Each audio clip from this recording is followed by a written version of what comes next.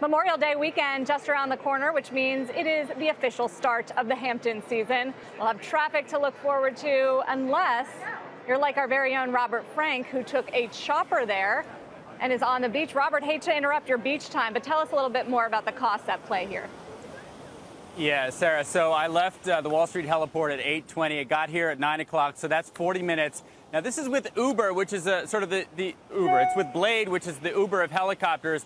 And with the Blade app, you just tap it in. It's about $600 for a one-way seat out to the Hamptons, that a drive that normally takes about 2.5 to 3 hours without traffic. So I raced Kate Rogers, who is still in her Uber. And you can see that map. We're both going about 100 miles.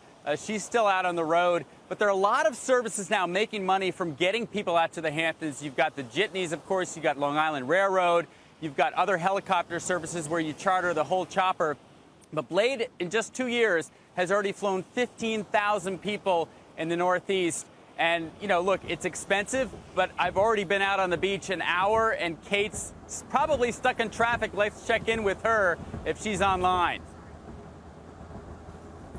Hey, Robert. Well, I hope you're having fun at the beach. We are still in my beautiful Uber on the way to the Hamptons. We've been in the car for about an hour and 40 minutes. We have just over a half hour left in our trip. Now, we told you earlier about surge pricing. Originally, when we got our quote, it was supposed to be about $200 to $300. We wound up getting an Uber XL so we could fit all of our gear in here, but it was surge pricing, twice the normal fare. So for a 7-seater car, it's going to be between $600 and $700. But don't worry, our driver Chen up here, he is putting the pedal to the metal, so you better save me some of that rosé. We should be with you in just over 40 minutes. Robert, back over to you. You got it, guys. So when Kate gets here, we're going to calculate on a dollar per minute basis what you spent and what you saved from taking Uber or the Uber of helicopters. So we'll bring that to you as soon as Kate and I are reunited here on the beach. Back over to you guys. Hey, Robert, quick question. Kate says Uber has dynamic pricing. Does Blade have dynamic pricing as well? In other words, is it $600 and upwards as you get through to peak season?